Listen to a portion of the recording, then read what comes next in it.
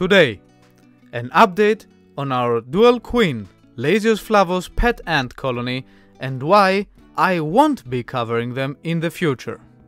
Right after the intro.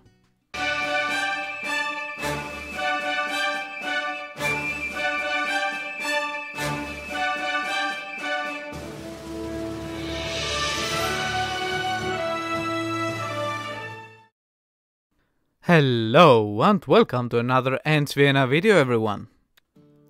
If you are new to the channel, our intro should have given you a rough idea of what we do here on AntsVienna.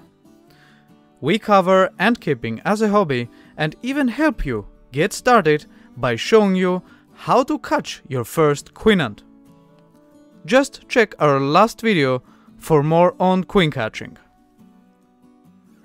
Now, the time has come to start updating you on our existing ant colonies, since many of you have been asking on updates on various of the species I keep, and the most requested one seems to be Lasius Flavus.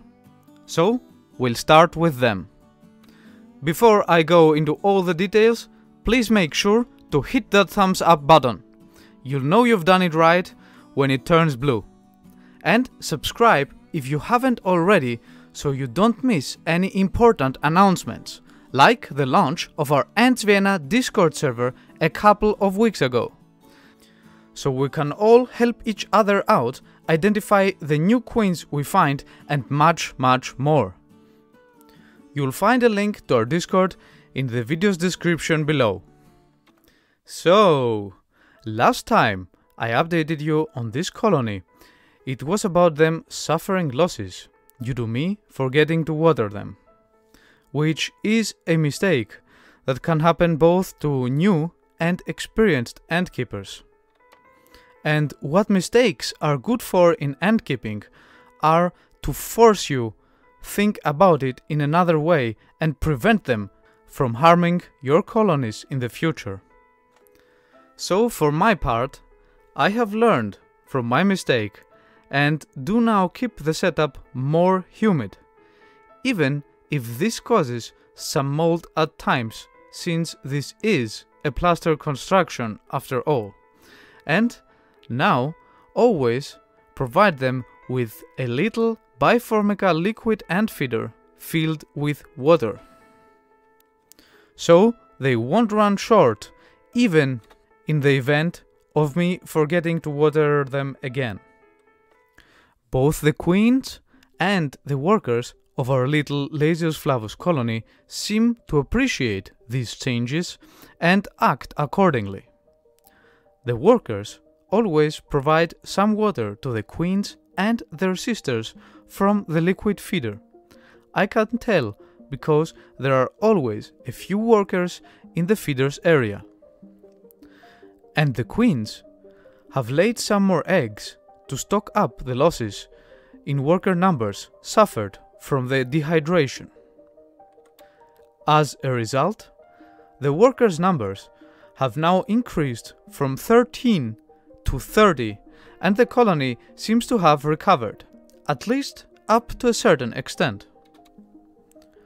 However, as you can tell from the tone of my voice, there are still two things bugging me about them.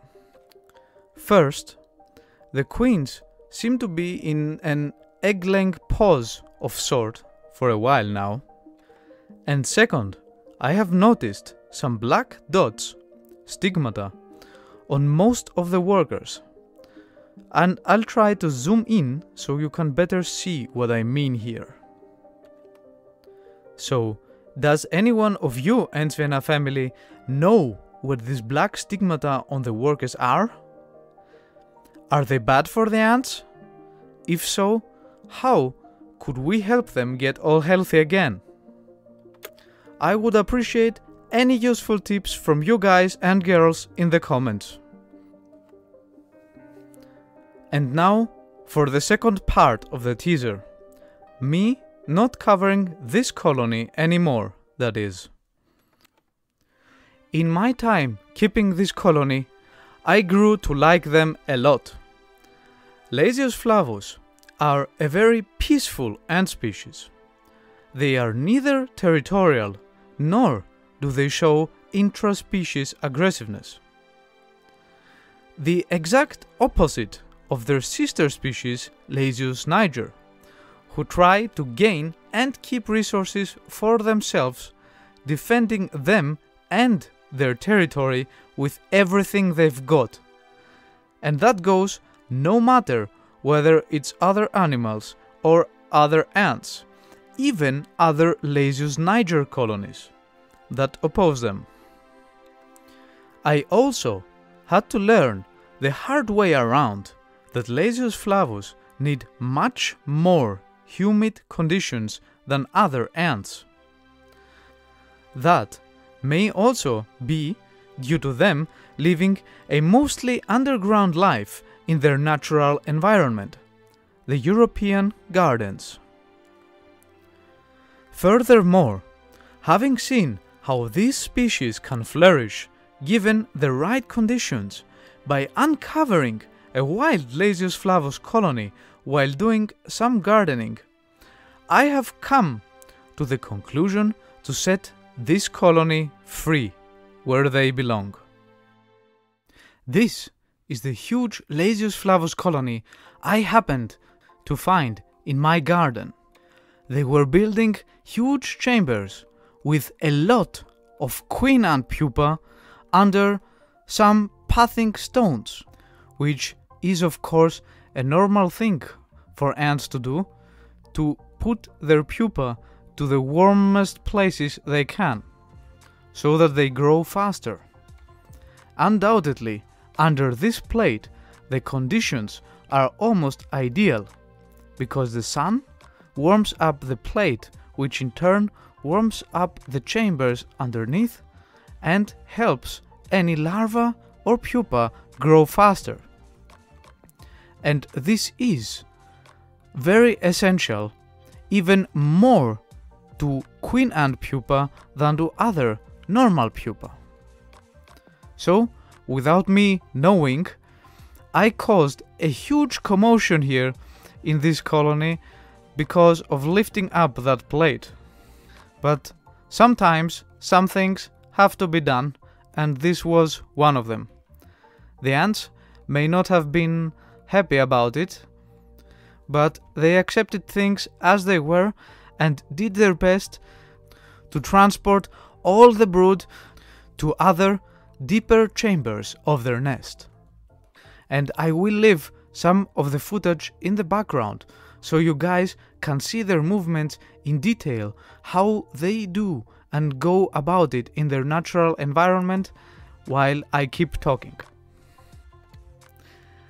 That all being said, what I and we on this channel are certainly not done with is covering Lasius flavus as a species. And that's because last year I managed to catch this 3-queen colony. Up to now, they have been silently growing off camera. But it's time for them to succeed our dual queen colony and become our official Lasius flavus colony from now on. And having already been able to monitor how this species behaves in an ant farm by watching the movements of the workers, the queens and everything, I want to give this new colony the freedom to do what they would normally do. And this can only be done in a naturalistic setup. Yes, you heard that right. This is exactly what we'll be doing in our next video. We will create a nice natural setup for our new 3-queen colony of Lasius flavus to call home. Now hit that like button if you like the idea of a natural setup and are as excited as I am about creating it. Subscribing and enabling all notifications will ensure you won't miss it. And this pretty much wraps today's video up, AntsVienna family. Before we part, I'll leave you with the questions of the day. Do you keep or have you kept any ants of the genus Lasius? Did they worry you at any point in time? And did your pet ant colony ever happen to have black stigmata like mine Lasius Flavus do? How did you treat them? I'll be happy to hear your experiences in the comments. I promise to read through and reply to all of them. As always, thank you for watching, and I'll see you in the next video. Bye guys.